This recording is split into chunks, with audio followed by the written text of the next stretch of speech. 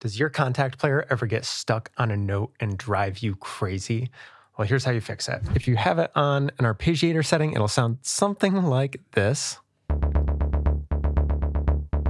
If you don't have it arpeggiated, it'll just sound like the one note is just being held down the whole time.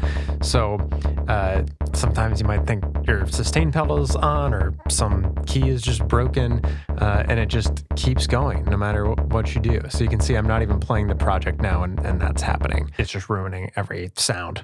So the way that you fix it is you go to the track, click on your Kontakt insert, and unmute it here so you can see the sense of relief. So concentrate through that annoying background note to find the exclamation point in Kontakt and just click it. It's beautiful. Silence. There's no more sound. That's what you do. You click that. This is the restart button there. You can see at the bottom. So it just kind of stops any hanging notes there, as you can see in the help text.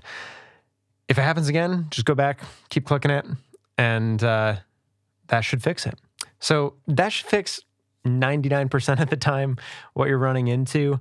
And I hate to be that guy, but if it's not that, try unplugging it and plugging it back in if you're using a MIDI controller. And also, it sounds like a sustain pedal is being held down, or it sounds like a key is being held down. So check if something is sitting on your keyboard or sitting on your sustain pedal.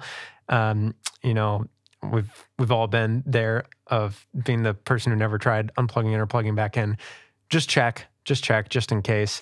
And hopefully between one of those three options, you know, something will clear it up for you. And now that you have a tighter grip back on your sanity with a note no longer hung up in Kontakt player, wouldn't it be great to have more advanced mixing of those Kontakt instruments? Go ahead and check out this next video to learn more.